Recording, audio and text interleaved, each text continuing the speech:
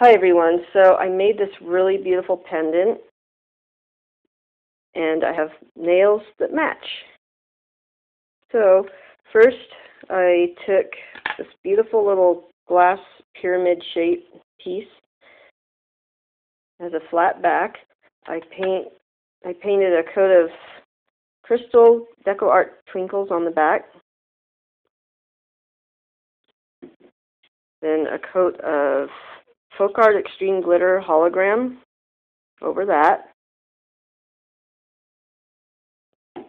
And then for the very back, I put sequin black, metallic black paint by Folk Art on the back and glued silver paper and the glue on bail, and it's glazed. So it turned out really great.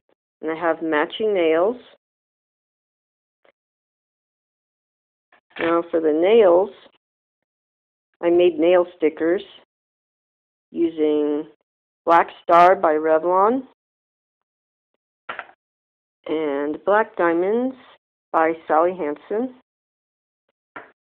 And I used these same paints I used on the pendant, just these two. As soon as those are dry, I put them on my nails, and the hard part was trying to get the tip of the nail. It turned out really great.